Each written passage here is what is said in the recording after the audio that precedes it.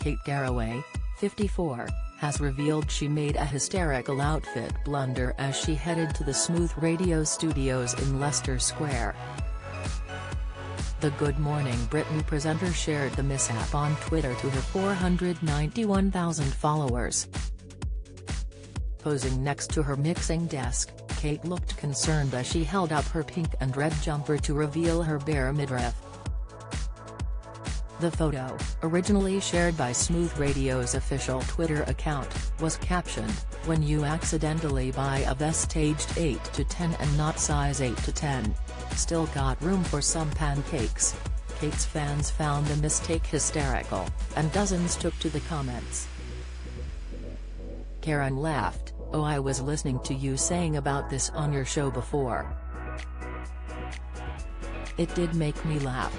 And the fact that you still kept it on made my day." Mark joked, "Kate, what are you like?" While Tony said, "Absolutely hilarious. Don't you just love her?"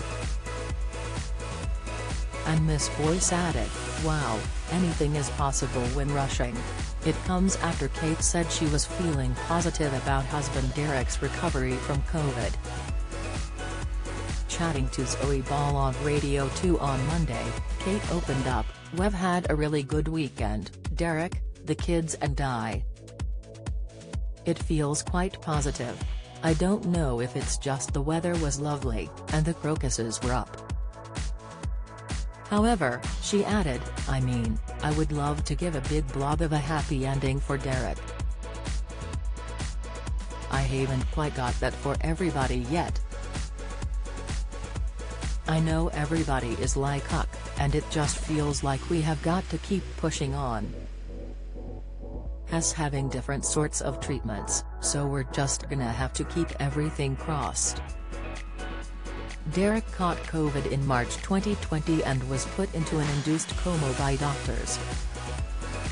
After 374 days in hospital, Derek was able to return home to his wife and their children, Darcy, 15, and Billy, 12, where he requires 24-hour care. Kate explained in her new ITV documentary, Caring for Derek, that she wakes up every 2 hours to help the overnight carer move Derek in bed.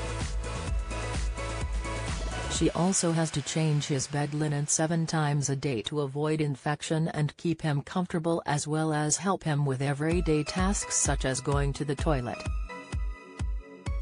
The Life Stories host said her husband may never walk again because his muscles have seized up due to the coma.